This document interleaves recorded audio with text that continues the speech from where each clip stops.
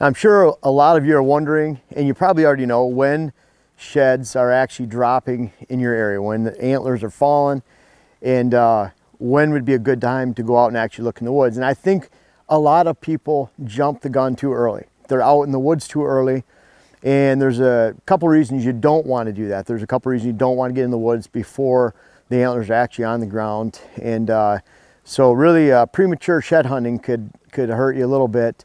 And you first have to figure out that timing for your area. And I find some generalities that really work, and it's pretty interesting. What I find is that if sheds are dropping early in your location, for example, a lot of northern regions that are socked with winter weather, winter temperatures, snow, and that stress, overall winter stress, and then that lack of food source, quality food source, maybe it's in wilderness areas, big woods areas, a lot of those antlers are dropping early. Now, when I'm on client seasons, that's when I'm finding sheds. I love finding sheds on client parcels. It's something I keep an eye out for.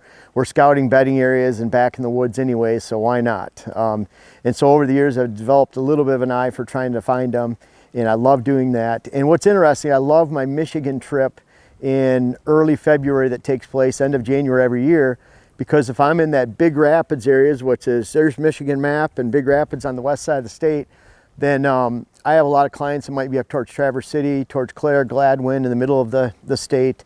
And when you get into areas that are away from ag, and you're in those big woods areas in Michigan, and that extends to northern Wisconsin, northern Minnesota, upstate Pennsylvania, New York, you can go all the way across the north area, North Dakota, then a lot of antlers are dropping early, and I find a lot of antlers are even dropping the end of December in through January, all the way through the end of January. So when I have that client trip in February, then I'm looking and finding a lot of sheds in Michigan, and found 3 this last trip, which I was happy with that.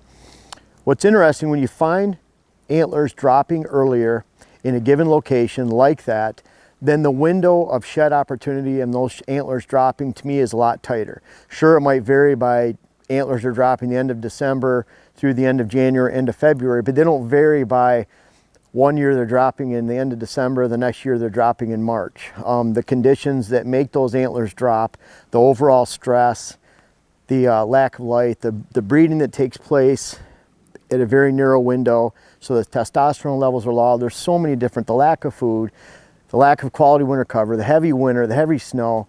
There's a lot of conditions that take place across the country, no matter where you live, that dictate that those sheds drop at a certain time. And when they're dropping early, that window is usually typically a little bit shorter. Now you need to be mindful of that window in your area too. When we're in southwest Wisconsin, where we're at right now, it looks almost like northern Michigan, a northern area right now. We're getting just slammed lately with temperature and minus 40-degree actual temperatures and a lot of snow. The variance of shed dropping here, a lot of times sheds are dropping maybe in late January, mid-January, and if they're on those injured bucks or highly stressed whitetails and bucks, then those antlers are going to drop a little bit sooner.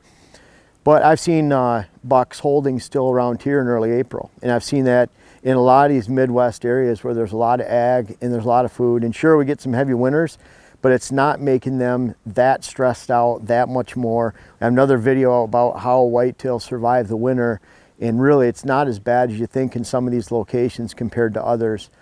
And when you have areas like this where sheds will drop between typically the end of January, early February, all the way through early April, then that is going to be consistent from year to year. And of course, that area in these areas that have better ag, they have better food sources, they have these hills where they can get out of the winds, the winters aren't as bad as up north, then you'll see that variance for shed drop extend to 2 months instead of 2 or 3 weeks. A big difference in these locations. Now, all that being said about the timing in your area, and if you're south, you can have those long stretches too where they're dropping in over an extended period of a couple months. The best time to go on your property, especially if you have small properties, especially if you're searching small properties, is that time where you think you've already hit peak. And I would guess around here, our peak shed time, let's say, is the end of February to early March. I can expect that a reasonable number, over a majority of the sheds and the antlers have dropped since that time, going into early to mid-March. Then if that peak is at the end of February, then I want to start looking for sheds on the back side of that peak. So I'm going to look for antlers middle of March, the end of March, maybe early March at the earliest, because all you're going to do is kick those deer off your land. And so typically this time of year, if they're in their winter habitat and you kick those bucks off the land, especially those older ones, why would they come back?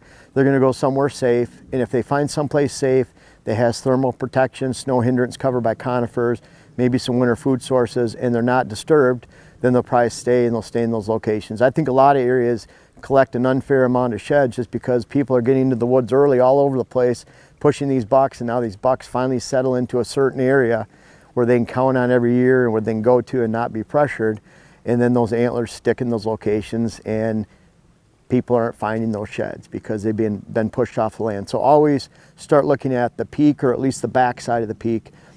Start looking for the sheds there. Keep those bucks on your land until that time. But it's not just about finding those antlers. I have a real love for whitetails and all things whitetails, and one of those things I have that I'm very aware of is a lot of northern areas where whitetails are socked into the yarding areas and they're trying to conserve energy. Worst thing you can do into some of those northern yarding areas is to go into those areas prematurely, let's say in January, February, while those deer are still trying to conserve stress, and push those deer and add a lot of stress to their daily lives and take energy away from their energy that they need in their tank to survive that winter. And that really takes place with a lot of younger deer, so small does, and then those fawns and even yearlings, those deer that they can go in with a full tank into the winter, but that tank is depleted very quickly. For example, a mature buck and a mature doe, they are hardly ever killed by winter severity, and that's a fact in these northern areas. And that's because they can go in with a smaller tank of energy and they can conserve that energy. Bergman's rule, where you have the size of the animal for the same extremity, dictates that that animal can conserve energy and use energy at a smaller rate. So those big animals that go into the winter with half a tank, like a rutted out buck, he can survive winter and rarely be killed by winter severity because he still has a lot of energy in the tank compared to other deer that aren't actually that much smaller than he is when you consider the whole size of the animal and the amount of energy that they conserve. So going into yarding areas and going into winter areas, that's why out west for elk and mule deer areas, they have, you can't go into some of those areas until a certain date because they want those animals to conserve energy. Even Minnesota snowmobile trails in a lot of northern areas, they rerouted snowmobile trails around yarding areas so they're not going through yarding areas. And every time that snowmobile goes by, that heartbeat goes from 100 to 200 or whatever the rate is, burns energy, and that's taking days and hours of life off that animal on the back end of a heavy winter. So relate that to shed timing. Think about that. It's not all about finding antlers. You're going to find times where you just don't need to go into the woods in those northern areas. Wait for the winter to melt, the snow to melt, and get into that at a safe time for whitetails. And at the same time, I think that's going to match up great with the timing you have for finding sheds and making sure you maximize the number of sheds that you find on your property this winter.